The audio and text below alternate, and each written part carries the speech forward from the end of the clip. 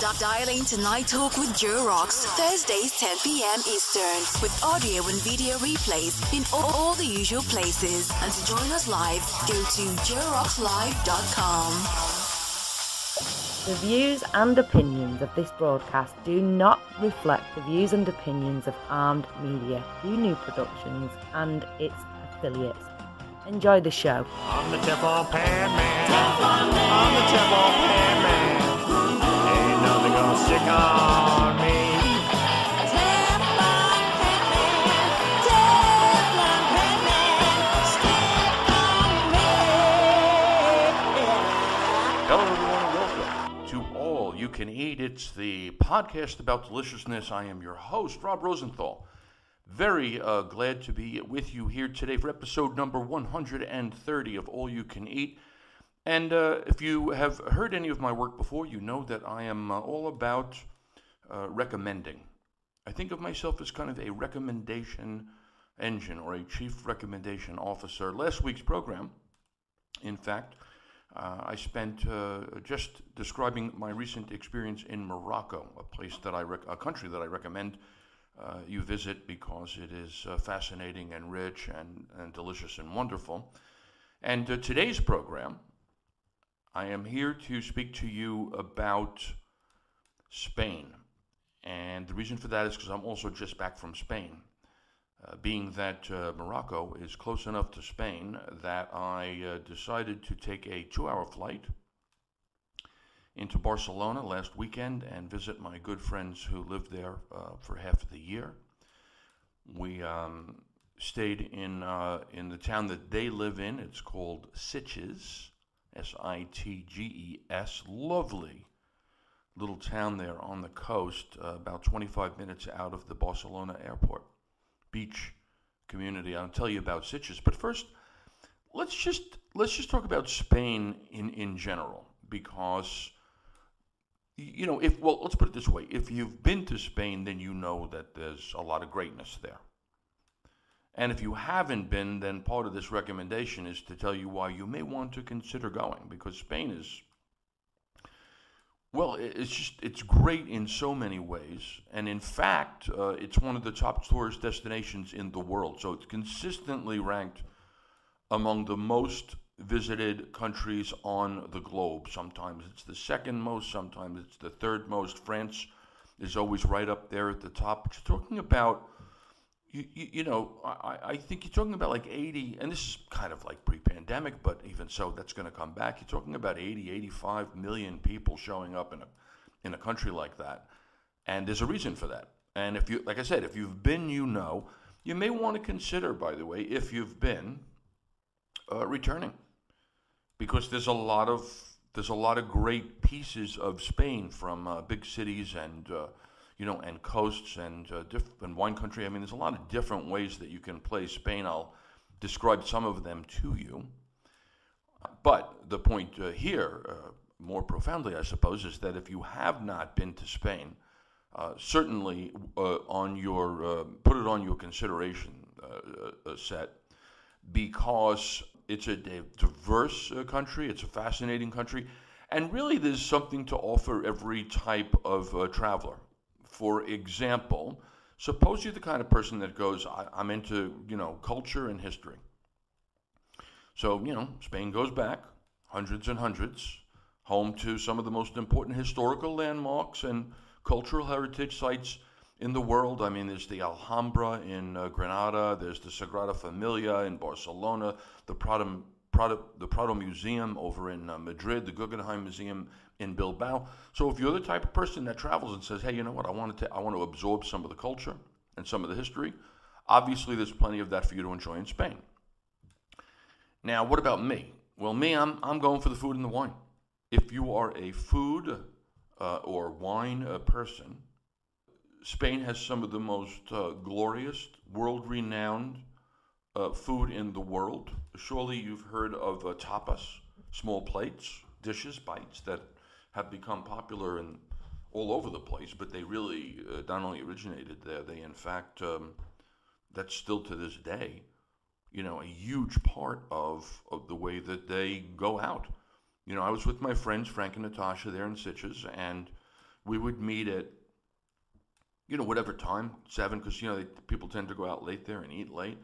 And then you go tapas hopping from one place to another, where one place you may go and you go, oh, they have this great, short rib on toast. And then there's another place that you go because they have, something that they make with, codfish, another place. So each place, you're half an hour in a place, you have a glass of something to drink.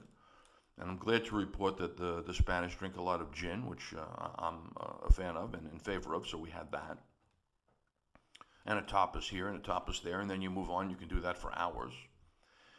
And Spain also has, in addition to tapas, as you know, when we're speaking about food and wine, paella, that incredible dish, rice-based dish, sometimes with seafood, sometimes with chicken, sometimes with sausage, just depending really actually on the part of Spain that you're in, because each area has kind of its local specialty. And Spain has churros, which if you're a sweets person, it's that longish rod. Well, it's not a rod because it's thicker than that, but it's a donut. It just happens to be straight, right? Deep fried and sugar on the outside and crispy on the outside a little bit and then soft on the inside. And while the churro, and I've seen them run long, like, they could be 6 inches, they could be 8, they could be 10, whatever they are. You'll recognize them. They have the crystallized sugar on top of them. And while they're amazing to eat on their own, you know what else is great in Spain? Is their hot chocolate. So thick that you eat it like with a spoon. And you could take a churro, as people do, and they dip it into their chocolate. And ladies and gentlemen, you will have some very happy taste buds. Spain is also understandably famous for its wine. And you have wine regions there, like the Rioja region and the Ribera del Duero and Priorat, where they're doing the sparkling kind of cava, which is competitive with champagne and delicious. Went to a tasting. I'll tell you about that later. Spain, my friends, beautiful beaches, 5,000 miles of coastline, some of the nicest beaches in all of Europe.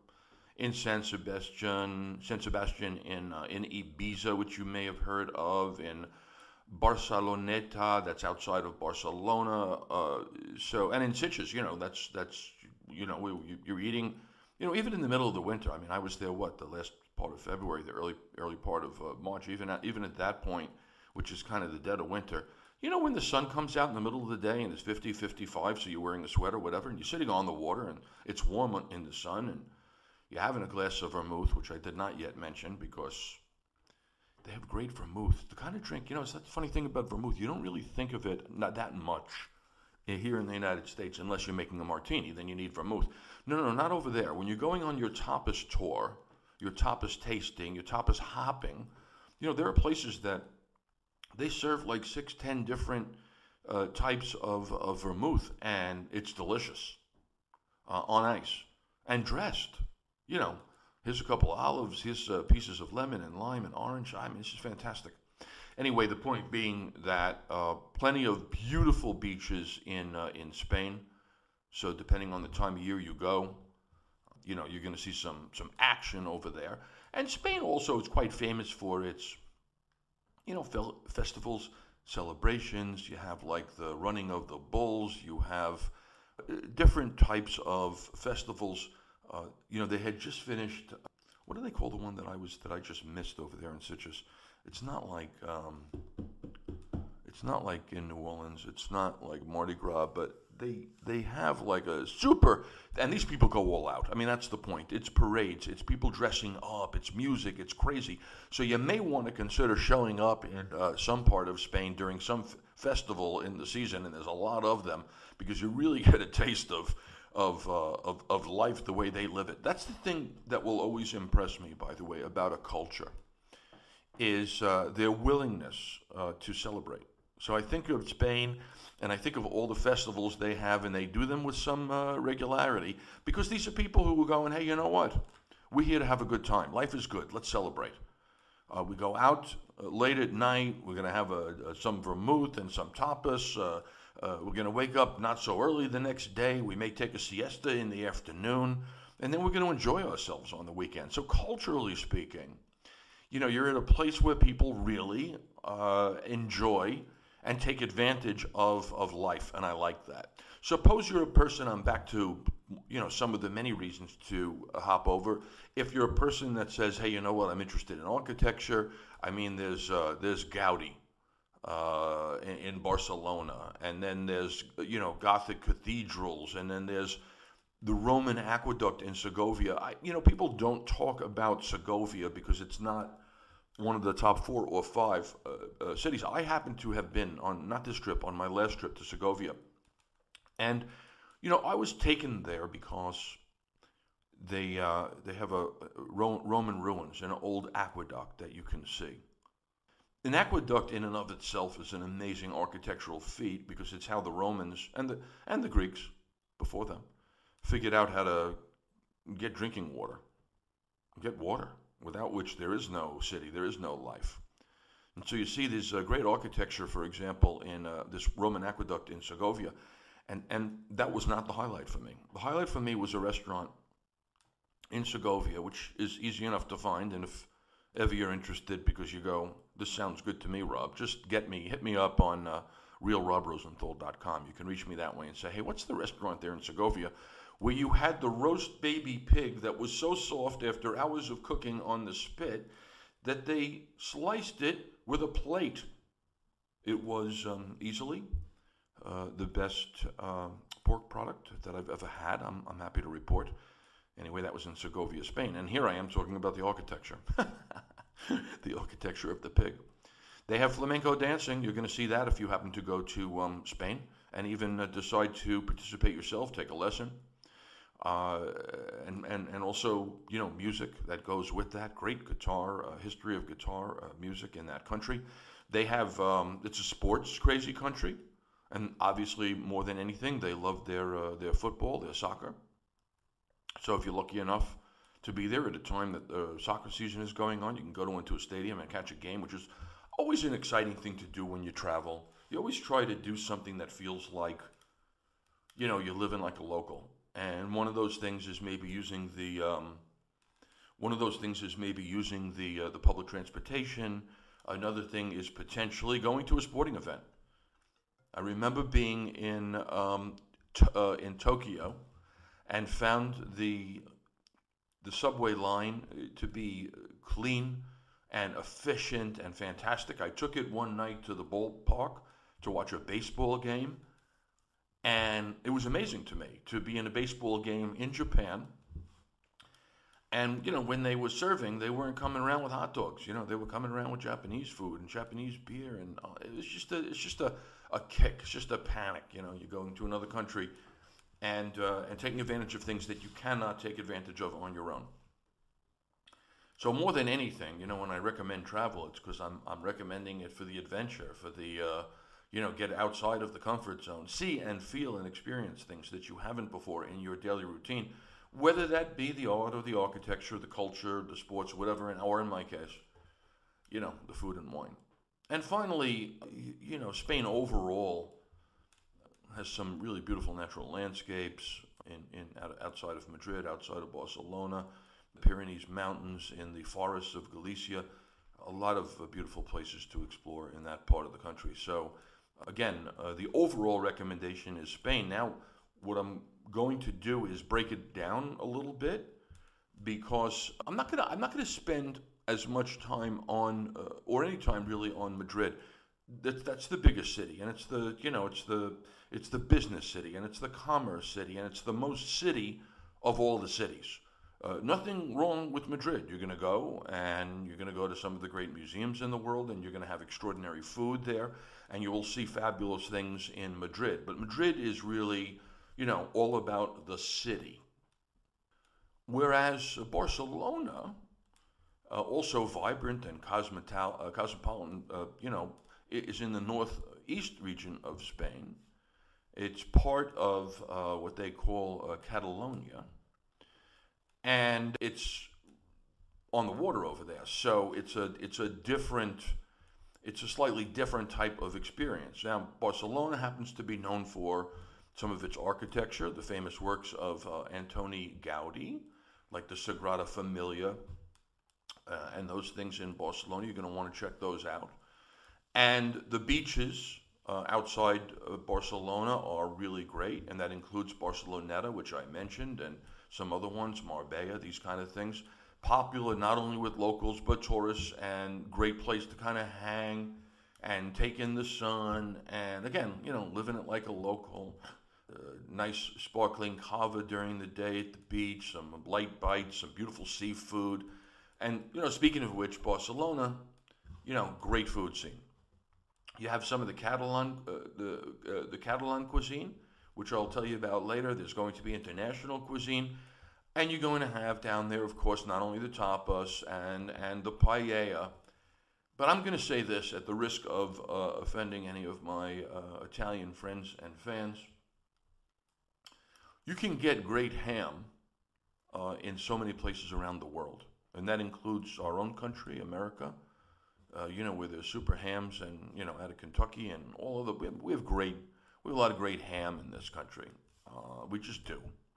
But you can get great ham in France. You can get great ham in Germany. Black Forest ham, for example. You can get great ham in a whole lot of countries, including, by the way, as we all know, Italy, where they are producing the world-famous prosciutto di Parma. So there's Parma, Italy, one of the greatest eating cities in the world. And there they are raising the most extraordinary pigs. And there they are producing incredible prosciutto. And it's great. Nobody's going to argue with that. But your friend Rob, your chief recommendation officer, is here to tell you that if I had to choose one place to eat ham, it's going to be Spain.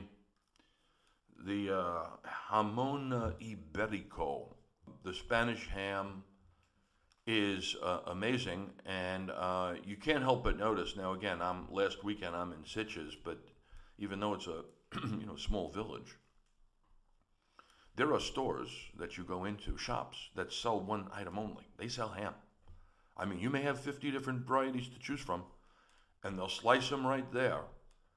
But man, I'll tell you, if you like ham, you are hard pressed to find better ham anywhere in the world than you're going to get in Spain. I will point out to you that there was a particular meal that I had at a restaurant we went to for lunch where we had a variety of plates, because that's the way you eat over there. And one of them was a plate of ham. Let me see if it's on my receipt here. Jamón, paleta bellota. Yeah, that's what I wanted to find out. There's Iberico ham, and that's a general rule, but then we had the bellota, B-E-L-L-O-T-A. I will say that as I'm eating this ham, on its own, I mean, when I say on its own, I didn't put it on a piece of bread, I didn't put it on anything. You take a slice of it, and you see the meaty part, and you see the fatty part, and you have it all together, and I'm tasting it, and I'm going, I literally said out loud, do these pigs, these bellota pigs, do they eat chestnuts? And the answer was no. They eat acorns. I asked the question because I tasted, in tasting the ham, I was tasting exactly what that pig was exclusively fed on. It's interesting the way food works. When you're eating grass-fed, for example, cows, they have a different feel and taste than do the cows that are raised on corn, for example, like in America. When you're eating certain seafood, fish, that live on other seafood or fish, oftentimes you get some sense of what those fish had eaten before. When you eat Kobe beef, the world's kind of most expensive, but again, these cows are being fed, like, again, beer and acorns, and they're being massaged, etc., etc. The point being that in eating the bellota ham, I tasted like acorn. Extraordinary. I'm back to Barcelona, and it's nightlife, right? You're the kind of person, young, old, whatever you are, you want to go out at night, you want to see a nightlife scene, you want to go to a bar, you want to go to a club, you want to hear live music, Barcelona. Beautiful mix of eclectic bars and clubs.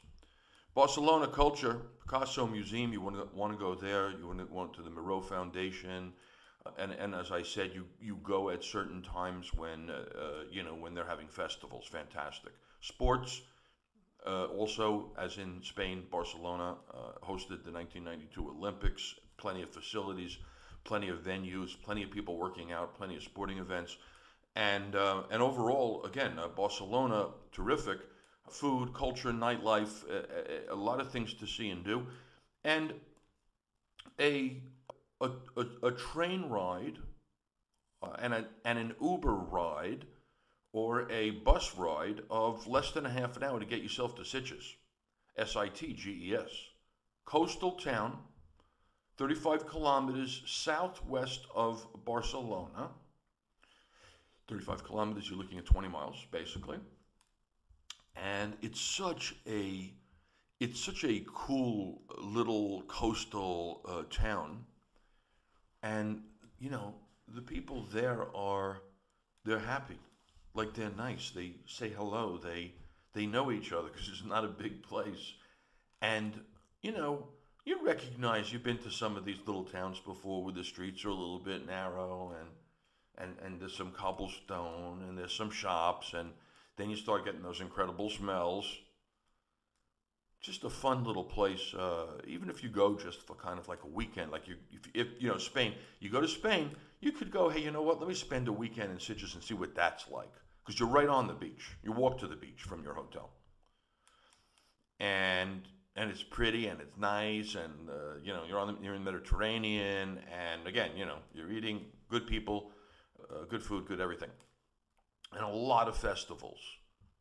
And by the way, in Sitges, I got to say also too, for those inclined to the LGBT, I mean, it's gay pride festivals. There's a huge population there in Sitges, homosexual community, and just a lot of happiness and a lot of fun and a lot of camaraderie and a lot of parades and festivals and let's face it, those parades and festivals are something spectacular with the dress and all that kind of stuff.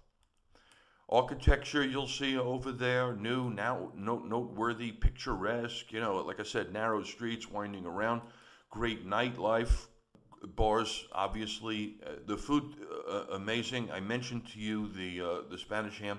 I also had, when I was there in Sitges, we had, let's see, patatas. Yeah, Sitges has their own brand of potato chips. I thought they were amazing.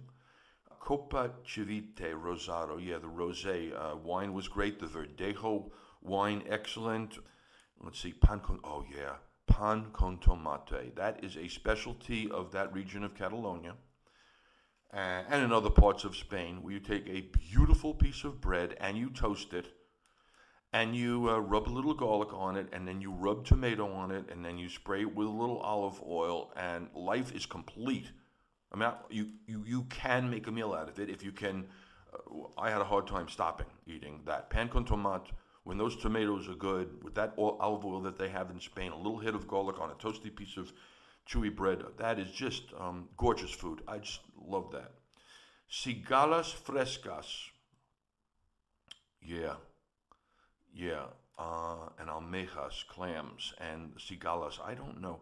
I'm going to say that I had there something that was not like crayfish, not like lobster, not like shrimp. If lobster married shrimp, I had it.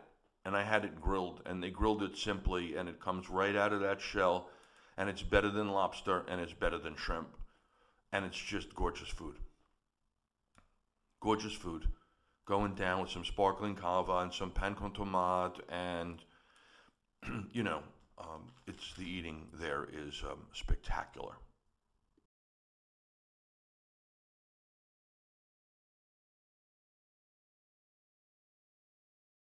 I also ordered, and I'm happy to report this, something called molleja. And I did it because, having been to Argentina a number of times, I am a fan of molleja. Now, don't be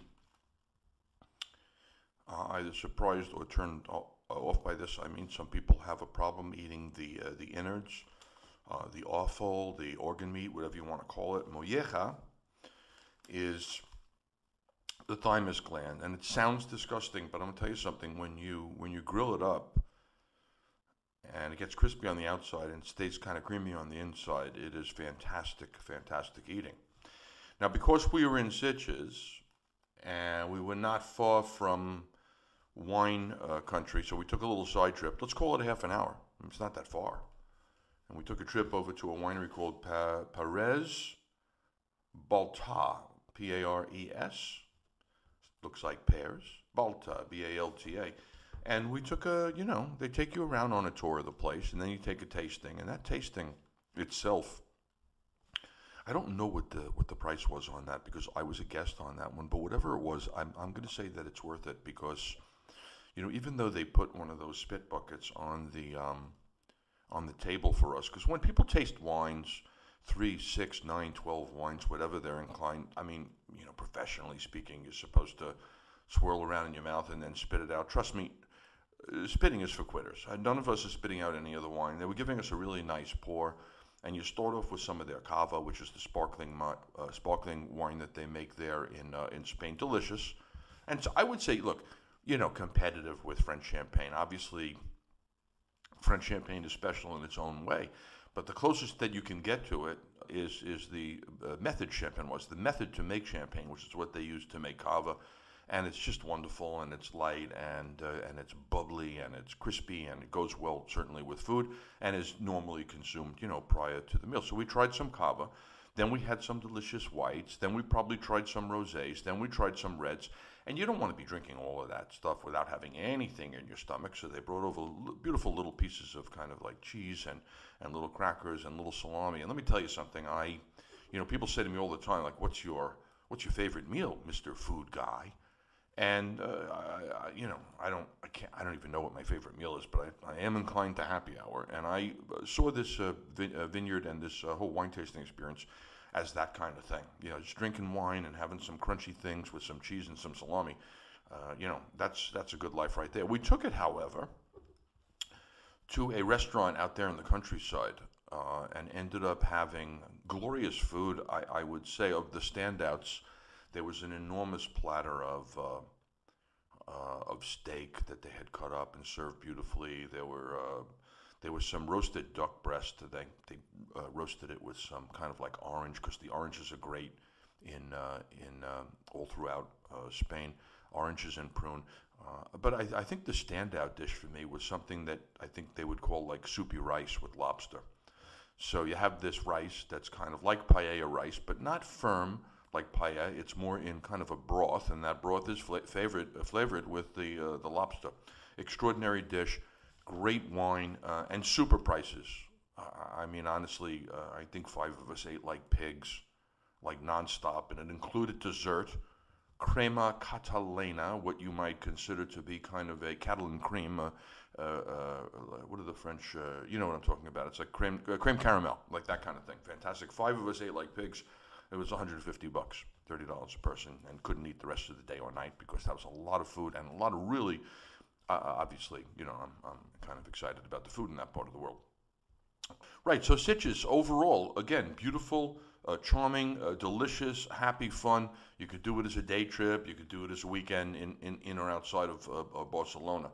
And when whether you're in Barcelona or whether you're in Sitges, you're in the region in the northeast of Spain called Catalonia, which is so distinct that they actually speak their own language over there. But you're going to make sure that you're going to get that pan con tomate, bread, ripe tomato, drizzle olive oil, salt, fantastic. You may want to get there's a classic dish of Catalan grilled sausages served with white beans. They do a seafood paella that they make with noodles instead of rice. I was lucky to be there in a season where they were serving what they call calçot, which is like a spring onion, and they grill them and serve them with a nice sauce on the side. So, again, this part of the country, certainly great eating and all that kind of stuff. And you may also, I didn't do it on this trip, but as I said, there are a whole lot of different parts of Spain, and I remember really liking Seville, they call Sevilla down there, which has a history that goes way back to the Roman era, and I'm talking about 12th century, and then and then it was kind of further developed by the Catholic monarchs Ferdinand and Isabella. Now we're talking about 1492, just about when they sent Columbus over to look into America. Sevilla, a great, important cultural and economic center in Spain. And you're going to see some super sights there. But again, part of the charm of Sevilla for me was a very walkable city, small streets, lovely hotels, and of course, fantastic food, which, by the way, includes, because I hadn't mentioned it yet, it's where you're going to go have gazpacho. And they make their gazpacho in a couple of ways. There's the tomato, cucumber, pepper, and bread, great. Then they make one that's white where they're using almonds. Great soup over there. A ton of shrimp. So they have a famous dish where they do like a shrimp omelet. And again, I will remind you that anywhere you are in Spain, but also in Sevilla, you get your hand on some of those churros that they serve with a hot chocolate. And sometimes that's breakfast, and sometimes it's late night and whatever. And you got a great nightlife scene in Sevilla too. Again, punctuated by kind of like bars and all that kind of stuff. So a lovely city, no matter what you're interested in down there. Smaller, I think probably the fourth largest city or fifth largest city in Spain. So you have your Madrid, and you have your Barcelona, and you have your Sevilla, and you have. And here's another one, by the way, that I'm going to throw in just because I happen to have been there. Oh, I know, I mentioned it. It's Segovia, which is maybe, a place that you pop into just as we did to take a look at the ruin and have some roast pig. But it's also, if you happen to be a wine person and you want to explore wine country, then Spain, Abadia del Retuerte. Again, if you need the information, get in touch with me, realrobrosenthal.com. Abadia del Retuerte is like a 13th century abbey, and it is super high-end now. Not only can you stay there, but it also turns out to be a place that's a vineyard and a winery. And so if you go to that part of Spain, I would say a couple of hours outside of Madrid, which you can go by car or by train.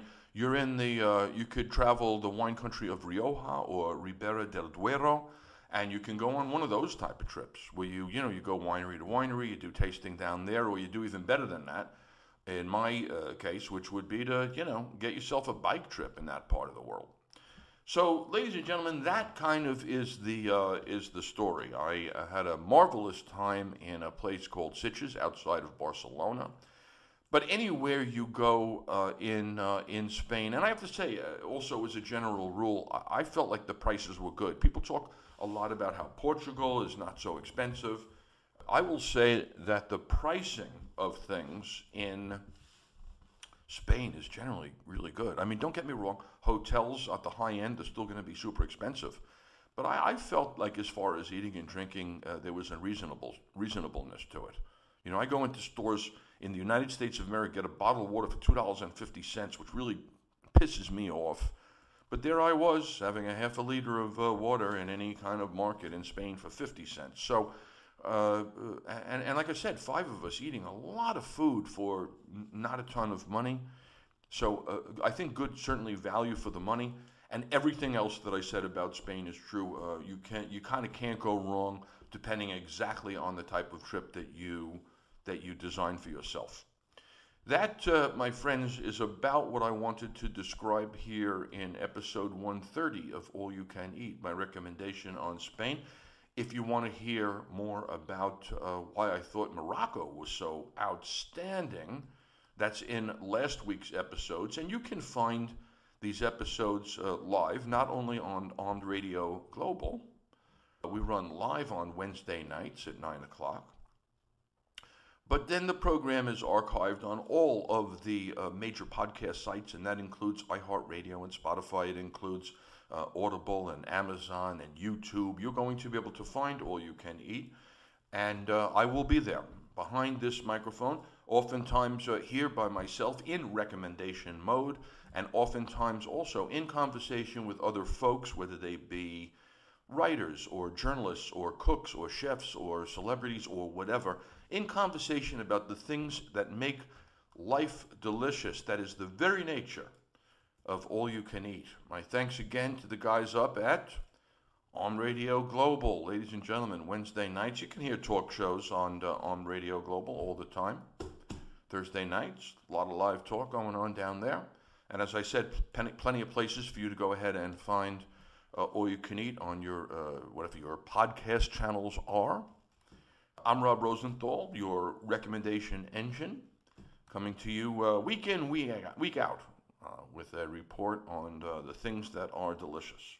Should you be so inclined, my friends, find me at realrobrosenthal.com, ask me questions, come to some of my classes that I give on cooking for the 92nd Street Y in New York City, New York, and grab a copy of my book. It's called Short Order Dad. I don't know why I hesitated. I should know the name of my own book. Short Order Dad, One Guy's Guide to Making Food Fun and Hassle-Free. It's cookbook, but it's more than that. It's a how-to cook book in which I explain to you all the cooking techniques that you need to know. Delicious food at home, getting the most taste with the fewest ingredients and the least effort. That is my method, ladies and gentlemen. Until next time, I bid you farewell, and I remind you, life is short, so never waste a meal. I'm the Teflon Pan Man. I'm the Teflon Pan Man. Ain't nothing gonna stick on me. Teflon Pan Man, Teflon Pan Man, stick on